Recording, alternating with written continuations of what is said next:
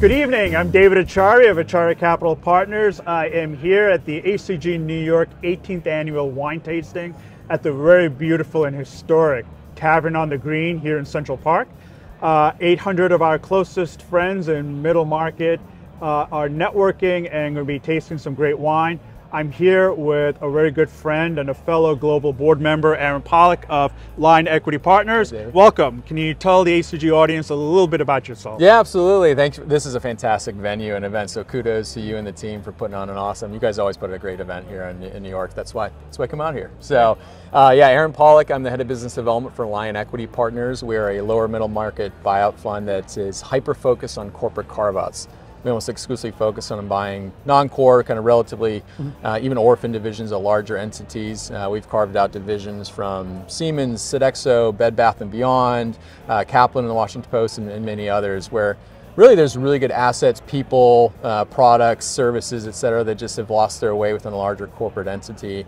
And we're candidly just really good at the carve out, right? So we understand how to untangle IT, infrastructure, shared systems, all those things. So we continue to be hyper focused on those types of transactions in the lower middle market, and have been utilizing the ACG network to build our deal flow for 15 years now. I've been at Line for almost 15 and been on the global board for almost 5 as well. Right. So yeah, it's a fantastic event here. I always come out to New York. It's a great spot, so I appreciate it. You guys are doing a great job again. So ACG, with its 59 chapters, 1,000 events, you flew all the way from Denver, Colorado, that's right, here to New York to attend wine tasting. This is your first wine tasting? This is first wine tasting. I've been to plenty of the ACG New York events, but the first wine tasting. What do you think? It's great. I mean, you and I shared at a fantastic Gala that Thank you. Yeah, so David did a great job picking out wine. So it's just nice to be, have the icebreaker behind you. Right, you don't have to actually go up and introduce yourself just out of the blue. You can enjoy a glass of wine with somebody. I think it just facilitates the networking.